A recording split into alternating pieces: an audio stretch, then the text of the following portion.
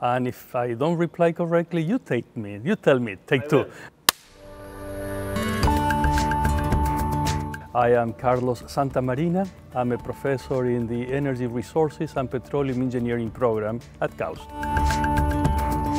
The essence of science is not only curiosity, it is also imagination.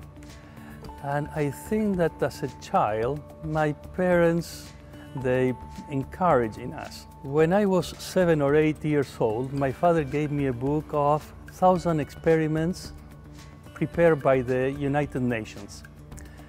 And I think I did most of them. They were amazing. My father would pay me for every complete experiment.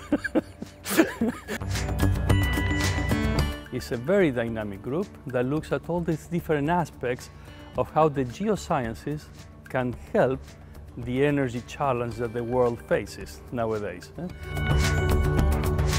Being in front of a class, and then when you see a student that finally you feel that the brain connected, and you see it. Nature is beginning to help us understand some of the secrets.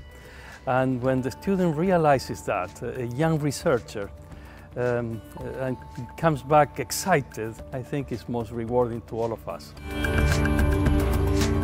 I do love what I do. Being with the younger generations, working together, being with our staff at KAUST that is exceptional, is what gets me out of bed every day. Our approach in the energy challenge is to recognize that eventually we have to transition out of fossil fuels. We still want to keep an eye on enhanced oil recovery and producing oil with the least environmental impact, but we also want to tackle making it more sustainable. That means carbon capture and storage, and creating energy storage for the renewable systems like solar and wind here in the Kingdom.